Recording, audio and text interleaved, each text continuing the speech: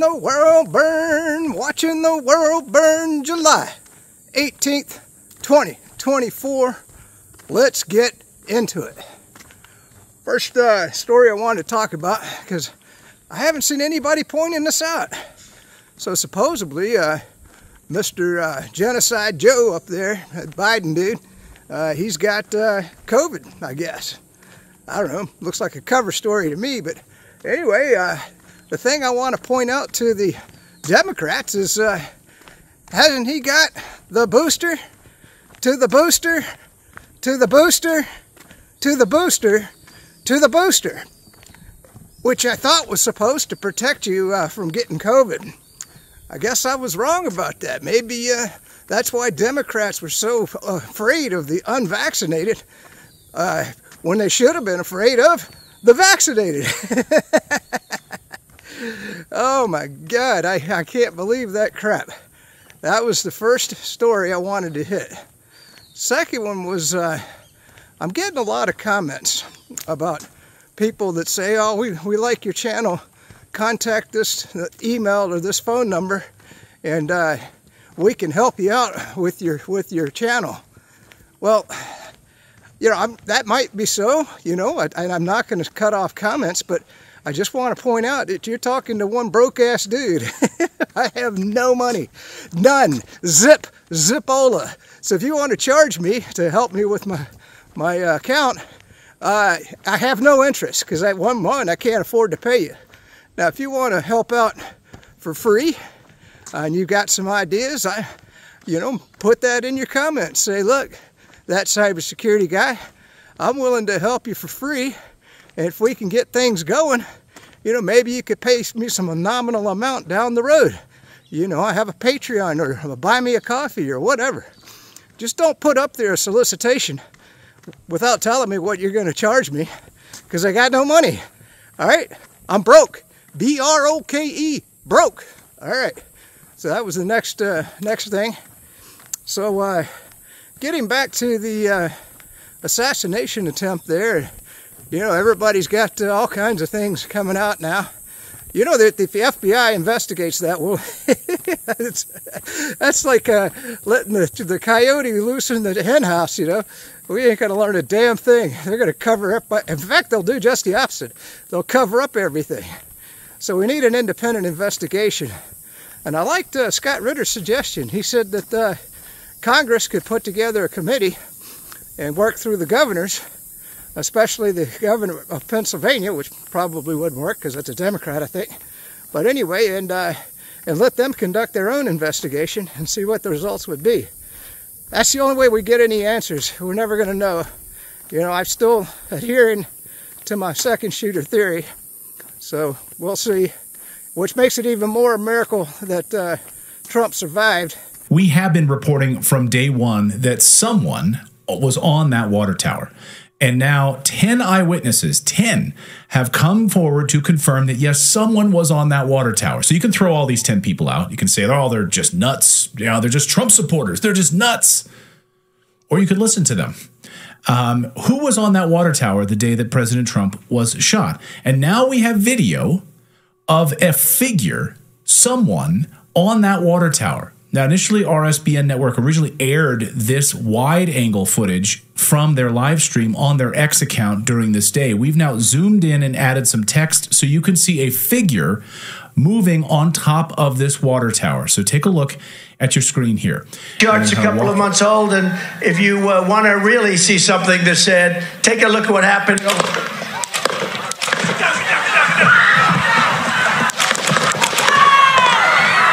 Now you see that figure disappear. Wait. Now you see that figure reemerge. Okay? Now the figure reemerges. So interesting, right? Now we're going to zoom in. You can see this dark figure at the very top here as President Trump is speaking right before the shots are fired. And then this person right after, about 4 seconds after the shots are fired, steps out. You can listen to the ducks out of the view.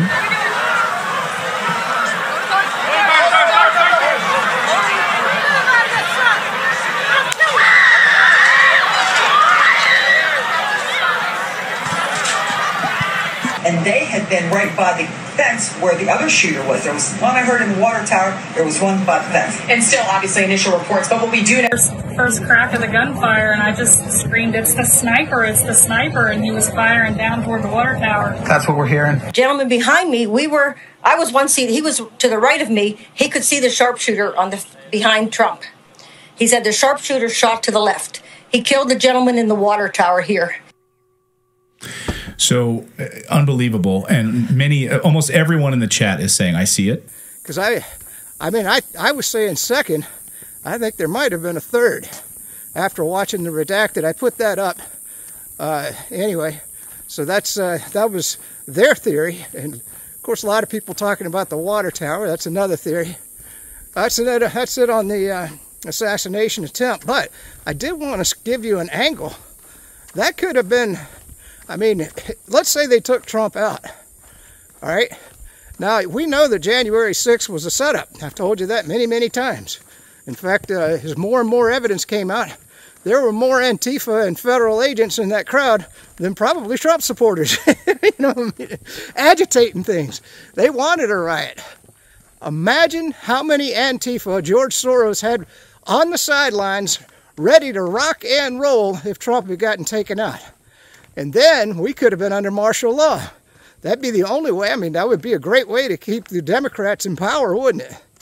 Just saying, I mean, I got no evidence to this regard, but I tell you what, if I was an evil son of a gun, which we know all Democrats are, that's how I'd play it. I would have had everybody ready to go out and riot on the streets with MAGA hats on and paid Antifa agitators, maybe some BLM people in there, and just set the whole freaking country on fire. That's the way I would have run it. Getting on to the next one was, once again, getting back to Scott Ritter. I tell you, I'm a huge fan of his. I'm going to admit it. And because he just talks so much sense and he makes me think about things. But he's pointing out that by 2026, we're going to be putting those intermediate range intercontinental ballistic missiles in, I think, Germany, and maybe a couple other countries in Europe. Well, that means that's a 6-minute flight time to Moscow, and that was an existential threat to the Russians. Now the Russians are building their own intermediate range nuclear missiles. So, and Scott pointed out, they have they've adopted a first strike doctrine.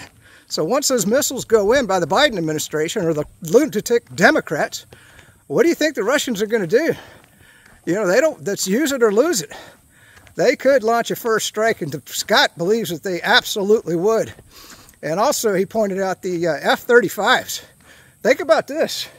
So, we got a lot of F-35s over in Europe now, and every time one of those takes off, you've got about an 8-minute range, because they could have a nuclear bomb on them, because they're nuclear capable. So the Russians have to treat every launch of an F-35 fighter jet as a possible nuclear launch. That means that we're on a hair trigger, man. We're at the end of the world. And if the Democrats get in power, it's the end for all of us. There's no way we survive 4 more years of satanic pedophile Democrats in charge of the United States. Just don't see it happening. And as Scott pointed out, Trump ain't perfect. But at least we got a chance with Trump. And you know what? It was he gave, I wish I could take credit for this. I hate borrowing all this from him, but he was saying, it's kind of like in Star Trek, and the Enterprise is getting ready to be destroyed in the first series, not Picard. And so they're cruising along. How you doing?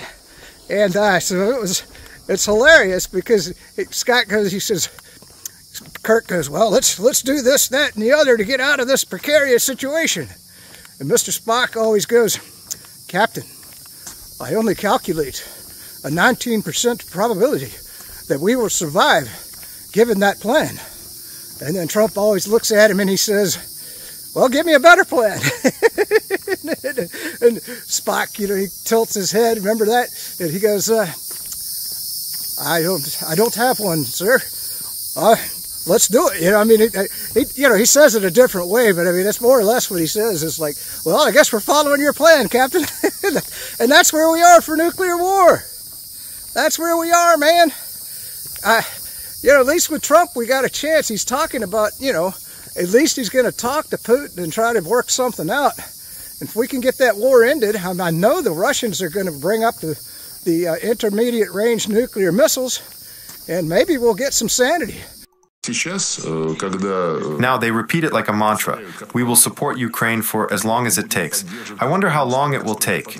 In Afghanistan, it took 20 years to realize that you lost. Or is it true that in Iraq, which you also abandoned, they are now trying to stay, despite the decision of the Iraqi parliament that the United States should withdraw its troops? There will be the same approach to Ukraine as they took in Libya for the state to collapse. And now everyone is gluing pots together for them. The Russian foreign minister spoke about how the recent events in Switzerland were not serious and how Russia has been willing to negotiate from the beginning, but these negotiations have to be realistic negotiations that are not just aimed at pounding the podium and demonizing Russia, but actually aimed at de-escalating tensions and getting the conflict toward a ceasefire and resolution. A course has been taken to push through the so-called Zelensky plan at any cost, which has a pronounced form of an ultimatum. We are ready for negotiations, but given the sad experience of conversations and consultations with the West and Ukrainians, when it comes to an agreement that I hope will be reached at some stage of European security, and in this context the Ukraine crisis will be resolved, then we will of course look very carefully at the wording and will put safeguards in this document against repeated unscrupulous, non-negotiable interpretations. In his remarks, he reflected on U.S. efforts to crush the economy of China and tell China what products they can produce. In addition to that, he talked about how the use of sanctions by the United States is starting to backfire, with new channels of global trade emerging, countries trading with each other without the United States or the Western banking system functioning as the middleman, and how all of this in the long term is not really going to benefit the United States and its people. The world seems to be shifting. Now, he specifically addressed the rise of India on the global stage and U.S. efforts to stop India from asserting itself as a regional and global power, this hugely populated country with a very big economy. Zelensky, or someone from his team, took offense to Narendra Modi's visit to Russia, calling it a stab in the back to all peacekeeping efforts. The Indian Ministry of External Affairs invited the Ukrainian ambassador and explained to him how to behave. I think India is very dignified, but the fact that the West makes claims even to such powers as China and India means, firstly, shows a lack of culture, an inability to engage in diplomacy at all, and secondly, it is a failure of political analysts. He went into detail, describing the humanitarian catastrophe and also talking about how the United Nations seems to be talking out of both sides of its mouth, condemning the bombing of hospitals and Israeli atrocities, but not really holding Israel accountable for crimes against the Palestinian people. Now, he emphasized that Russia would like to see a ceasefire in Gaza, a ceasefire that can pave the way to negotiations, the returning of the hostages, etc., and that ultimately, Russia would like to see the military operation being carried out by Israel brought to a close. And from there, they could then resume negotiations toward the establishment and international full recognition of a Palestinian state. And that is what Russia would like. But at the same time that Russia and the overwhelming majority of the international community more or less wants this, there are very clearly forces that are trying to escalate the conflict in Gaza to a whole nother level that involves the entire region. Here are some very insightful comments he gave about the situation in the Middle East and the efforts to expand it beyond the Gaza Strip. It feels like there's a will to provoke Hezbollah, as experts believe, in order to ensure the U.S. enters the conflict directly. I hope the West will do everything to make sure these thoughts, if Israel ever has them, will remain no more than thoughts, or better yet, will be forgotten. We're doing everything to soothe the situation. Some politicians clearly want to utilize regional factors to kindle a bigger war here. This is a short-sighted and blind alley policy. We actively stand against it with our allies like Arab countries and the Islamic world. It must not be allowed to happen. In all of his remarks, he emphasized the fact that Russia seeks peace and international development and does not seek to inflame tensions in any region. He emphasized multipolarity, the new world that's rising, the new economy that is taking place and emerging in the developing world, with Russia and China at the center of it, and why Western leaders should give up this superiority complex they seem to have, this notion that they will always sit at the center of the global economy and always have the right to dictate to countries around the world how they should conduct themselves, how their governments should function, and who they should trade with, and how their economies should be set up. If we can just get those intermediate range nuclear missiles out of there, pull back some of those F-35s, or, you know, that's another thing that should have happened. Okay, I wanted to explain this to you. We should have had a batch of F-35 planes that could be verified. Remember, verify. And that can't be loaded with nuclear missiles. That way, if we station them over in Europe for conventional security, all right, or any place close to Russia, Finland, Sweden, now they're part of NATO, you know, the Russians wouldn't feel so threatened. You know, and when I say F-35, I hate that damn plane.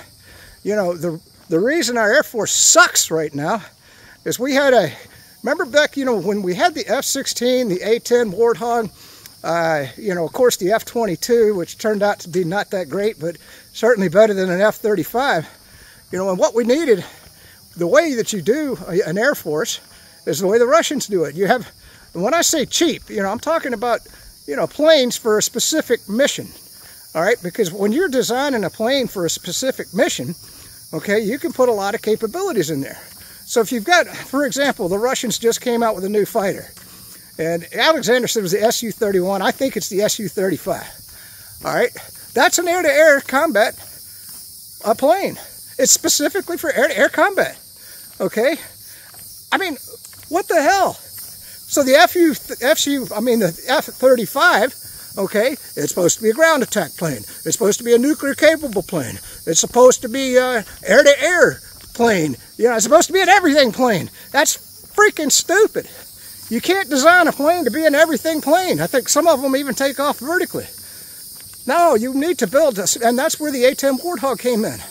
It's the A-10 Warthog. Let me explain just a couple more things about air technology. All right, the A-10 Warthog, the engines are mounted up on top of the wings. All right, that makes it capable of flying or taking off from airstrips that could have some FOD on them. That's a foreign object, all right? You know, a couple rocks or whatever, they won't get sucked up into the engines. Whereas the F-16, which is an air-to-air combat plane, more or less, you know, when it takes off, the engine's on the bottom because they want it to go a lot faster. You know, A-10 Warthog's just a lumbering old big gun with 33 500-pound bombs mounted under it, you know? It's just a huge ground support plane, which couldn't put an A-10 in with a good ground defense. It's not good unless you've taken out the air defenses, which is what the Russians did to the Ukrainians. But anyway, so I'm just saying that, you know, and so the F-16, it's a giant vacuum cleaner, man.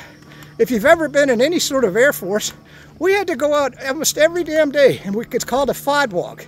And we walk along, if you see a little pebble on the runway, you got to pick it up, because that F-16 could suck that little pebble right in there and damage the engines. Well, if the Russians hit the airstrips where the F-16s take off from, they're not going to be able to take off because you're going to have FOD all over the runways. And, you know, so that's why putting them in Ukraine doesn't even make sense. Now, I heard a plan that they may put them out on the highways, and I guess the Russians, they can't damage the highways, but I mean, it's pretty damn hard to hide a plane on a highway. So all the Russians we've got to do is hit those highways with a couple of bombs, and then there's FOD everywhere, and the F-16 can't take off. Anyway, that's just me being me. So the next one was Vivek Ramaswamy. I told you that, well, Trump, you got to remember, he was a Democrat before he became a Republican. He's never been huge on the, you know, the pro-life side of abortion. In fact, he's kind of like me, you know. Now that we've kicked it back to the states, if you live in a Republican state, you want to elect a state legislature and a state governor, and the top priority for you is abortion, well, by all means, do so. If you live in a Democrat state and you want to chop the head off of your baby or have the mom strangle it when it comes out the womb, you can vote for people like that and get that in your state. So, and then of course we've got the abortion pill that I've told you about, that is available in all 50 states. So abortion, even though the Democrats are going to say that Trump wants a federal ban on abortion, that's not the truth. And the Republicans need to get that message out to the independents. Hell, maybe even some liberal Democrats might just say, wow, they've moderated their position in the Republican Party on abortion. Because it's a non-issue. Every woman in the United States can get the abortion pill and abort her baby anytime she wants. Now, it might be illegal in some Republican states where they say you're not allowed to, but I doubt these women would ever get prosecuted if they went past the first trimester to abort their baby. So these are the things that I want to try to help the Trump campaign out with. You got to get the message out on this issue. I mean, Vivek is doing the right thing. He's telling people, look, we don't consider abortion an issue in the new MAGA Republican Party. Now, that's going to piss off a bunch of Christians. I'm going to tell you that right now, the pro-lifers. All right, but who cares? One person was pointing out on the radio, they said, you know what, they go to church, and, you know, Trump wanted to put ballot boxes in the churches, because, you know, the Democrats have them everywhere, you know, on the streets, in strip clubs. I mean, you name it, man, the Democrats put a ballot box there. And so, but the churches said, well, we're a non-political organization. We can't allow ballot boxes in our church. Well, then what the hell? Why are the Republicans even, you know, coveting the evangelical vote? They can't even talk about Trump at church. They can't even talk about the election at church. Probably they can't talk about, I mean, I told you, people at my VFW, I wanted to talk about that Afghan pullout. To me, that was a military disaster. And if you saw the Republican convention, it was brilliant. They brought up the 13 families of the soldiers that died during that fiasco under that traitor General Milley. And of course, the treacherous Austin is still there. But anyway, so yeah, and those families, I mean, I tell you, I cried, man. I'm gonna lie, I ain't gonna lie. I mean, when I say I cried, I mean, I wasn't bobbing, but a tear came out of my eye for sure when I was listening to their stories and thinking of their kids that had been lost because of the incompetent leadership that we have at the Pentagon, and of course the Democrats. But so anyway, you know, so you can't talk about that, you know. And so I finally quit just going to the VFW. I bet right now, if I went to the VFW, at least like here in Florida, all right, that I wouldn't even be able to talk about my theory of 2 shooters in this Trump assassination. I bet you're not. That's considered political. Everything to these flipping people is considered political. If you can't ever talk about the issues that are important to you, me, the country, hell, to everybody at that VFW, how are you ever going to solve anything? It's kind of like censorship. If you can't, I mean, thank God for Elon Musk, right? If you can't have a healthy debate on anything that, you know, that the Ministry of Truth that the Democrats wanted says, you know, that you can't talk about, like remember when we couldn't talk about the jab? And maybe there might be some bad things associated with that. Oh no, they shut all that down. They censored everything. Hell, I got a strike on YouTube just for even mentioning the fact that masks, that I was questioning masks, which, by the way, did you notice Joe Biden? He was at that Mexican restaurant, and I don't think he knew he had COVID then, but, you know, now he's got it. He ain't got no damn mask on. That tells you what they really thought about masks. You know, I'm not saying if you believe in a mask, put a diaper over your head. Hell, put on a freaking body bag. I don't care, man. But, I mean, but to say that that was going to prevent the spread, well, I mean, maybe it did to a certain degree, but still breathing in all that bacteria is probably not good for you. All right, that's all I got to say about that. But Republicans, man, get out that abortion, take the abortion issue away from the Democrats. They got nothing to run on. You know, I think that issue, because like I said, who cares about the Christians? Who cares about the evangelicals? You can't even put a ballot box in a church. They're not going to come out in huge droves to vote for Republicans. But if we can pull off some of those independent voters, and maybe even a liberal Democrat or two, taking the abortion issue away from the Democrats, that is much more important. All right, 3 more topics to talk about. I don't think I got, when I was talking about the jab and how Biden mandated everything, and it was a personal experience for me. Well, that was right after I broke my neck, and I was in the hospital up in Charlottesville, Virginia, woke Charlottesville, Virginia, and they had imposed vaccine mandates on all the hospitals in Charlottesville, Virginia. And so a lot of the older nurses, the good nurses, the smart nurses, you know, they didn't want to get the jab, and so they quit because it was either quit or get the jab, and so or just wait till you're fired, because they were going to be fired. I imagine some of them did just wait to be fired. So the women taking care of me, or the nurses taking care of me, were all college students. They didn't know shit, man. I'm going to tell you, they tortured me. I got tortured when I was in the hospital because all of the experienced nurses had been fired by these woke leftist Democrat lunatics. So when I say I take that COVID mandate very seriously, I'm a first-hand victim of that. Okay? So that's where I was coming from on that. Next topic I wanted to get into was Alejandro Mayorkas. And we're going to hit up. Now, the thing that really blows my mind about the world in general is you got Fauci. Fauci is responsible for over 10 million people dying around the world. He was the man in charge that got that financed the gain-of-function research that allowed that virus to be created in the first place. And that wasn't the only virus he was researching gain-of-function. The new bird flu virus, I have a feeling that we're going to find out the NIH is responsible for that also, because they were doing gain-of-function research there. So why isn't Fauci in jail? In fact, he's out making money. He goes on probably MSDNC or CNN or CBS or ABC, and they probably pay him money just to get on there and talk. Killed 10 million people, man. It's kind of like Stalin said. You kill 1 million people, that's a statistic. You kill one person and you go to jail. So Alejandro Mayorkas, he is an evil genius. If you want, remember the Austin Powers movies, you know, and I can't remember, what was the name of the evil genius on there? The ball, when he did the baldy guy. Anyway, that's who Alejandro Mayorkas, that's exactly who he is. And he wants to kill he wants to destroy the United States. In fact, did you know he was born in Cuba? Did you know that he was traveling down to Panama? And they actually told him, I think here recently, they don't want him in Panama no more. But he was down there organizing the buses to ship the illegal aliens to the United States. Alejandro Mayorkas works with the drug cartels to bring in the fentanyl that kills hundreds of thousands of United States citizens, kids. He's an evil son of a gun, and he's done all this. And then what's really even more infuriating to me, but you know, we got the Uniparty in charge.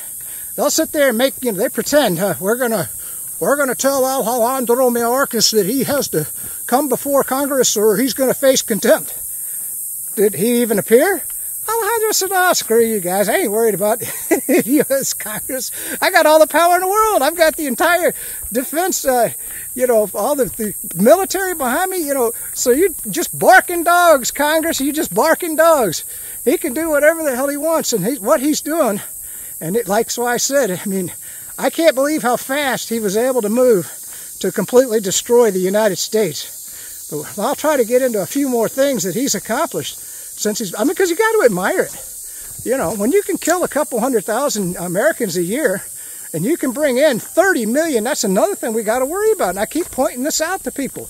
There are 30 million illegal immigrants or more now that are going to be voting for Democrats in the next election. And Greg Abbott's the worst, man. Greg Abbott's the worst. We got about 1.6 million at least to 2 million illegal immigrants that are going to vote Democrat because Greg Abbott is giving them the ballots and probably got people in there with the illegal aliens showing them how to mark up the ballots to vote Democrat. He's a Democrat, man. I keep telling you. That's going to be hard to overcome. If Texas goes blue, we're done. And Abbott's engineering 2 million votes to vote Democrat, man. Just saying. Getting back to the assassination attempt, I just wanted to tell you, that was planned, man. all these cries for, we're going to get an investigation. You ain't going to get no damn investigation. The Secret Service was in on the hit. So was the FBI. Mayorkas, I told you, I was just telling you about that evil son of a gun, Mayorkas. Mayorkas probably planned the whole damn thing. I'm telling you, he's the most evil dude that has ever been in charge of the DHS. Anyway, I just wanted to get that off my chest because I keep hearing on the radio, well, when we get the investigation, you ain't going to get no damn investigation, people. The people that committed this, the Secret Service and the FBI. Now, I got a little more advice for Trump. Trump, man, you're going to have to go back to medieval days. You need a taster. You need someone at your table that's going to be tasting your food. Make sure it ain't poisoned. You know, maybe take a sip off that drink and have them do it a good hour beforehand just to make sure that everything's good, and then have somebody that you trust watching that plate of food before you go in there and munch down. You know, I'm sure you can find somebody to be that taster. That, and I do watch Alex Jones, and he pointed out the next attack is probably going to be a truck bomb if they want to go kinetic. And that truck bomb, that's going to be hard to defend against. So you better be putting up some dragon's teeth to keep these vehicles from getting to the events of wherever you're speaking. Because if somebody can, I mean, you think about a tractor trailer loaded with explosives, barrels through the fences, you know, gets up close to the stands and detonates. And not only would they take out Trump, they'd take out all the MAGA people there too. That'd be, I'm sure Mayorkas would plan something like that. I told you, he's an evil son of a gun. I wouldn't put that past him, not at all. You know, and I still got the theory that 9/11 was an engineered government plot, but who knows? There was too many people that said they were hearing loud bangs, and that looked like a controlled demolition to me. The Oklahoma truck bomb. A lot of people said that those explosives were planted inside the building because there was no way that there were enough explosives on that truck. You know, understand how explosives work. If you're going to have an explosive, you got a stick of TNT, and you just tie it to the outside of a tree, boom, tree's still going to be there because all of the explosive energy went out from the TNT. Now, if you want to take down the tree, you're going to drill a hole in the tree. You're going to stick that TNT in the tree, and then that's a tamped explosion. And then when it explodes, it's going to blow the hell out of that tree. Well, same with the Oklahoma City bombing. Okay, when that bomb went off, I mean, I'm sure, you know, it would do some damage to the front of the building, but most of that explosive energy would go away from the building because the building's a structure. And so the damage that we saw to that building, was it really a truck bomb that did that? I'm just saying, so you can't put anything past Mayorkas. I'm sure he's got truck bombs loaded right now. I wouldn't doubt it one bit. Couldn't tell I'm dying. It's hotter than hell. I think the heat index is about 107. But here in Florida, I just want to give you a little bit of advice before I get into the Mayorkas again. You got to get out in the heat. And I've been trapped in the house for about 4 days because it's rained every doggone day. It's even supposed to rain later this afternoon, so I had to come out in the midday heat to try to get a hike in. So, and you say, well, yeah, if I could go to the gym. Well, the gym's closed in my community. But so getting back to Mayorkas, I want to tell you how evil this guy is. You know that 80,000 kids have gone missing. Well, it's probably more than that. It's probably 100,000 now have gone missing. And he's using the drug cartels because he works hand in hand with them. And they've all been sold to pedophiles. Many of those kids are dead now. You can only rape a kid so many times before they die. So, and the same with a lot of the women that have come across the border, because he works hand in hand, like I said, with the drug cartels, not only to poison Americans, but to corrupt, you know, the Americans that would go in these brothels and rape these women because it's rape. They're not there by choice. I mean, if you're a prostitute and you're doing it by choice, I think that's a noble profession. But if you're being forced into sex trafficking, like Mayorkas is doing, that's evil, man. The guy is pure evil, I'm telling you. So how many of those women are dead now? And you know that the drug cartels, what they do to make them more malleable is they hook them on drugs so that they can just keep them in the brothels. And those drugs eventually kill them. You can only take heroin so long before your liver gives out. And they're probably not even giving them that. They might even be giving them low doses of fentanyl, which is even worse. I'm just saying, of course, this is what Democrats are all about. They vote for these people and they know these evils take place and they turn a blind eye. That's what infuriates me about a Democrat. Getting back on Mayorkas, I just wanted to tell you that, hello. Anyway, the poor communities in the cities, I hope you know what he's done.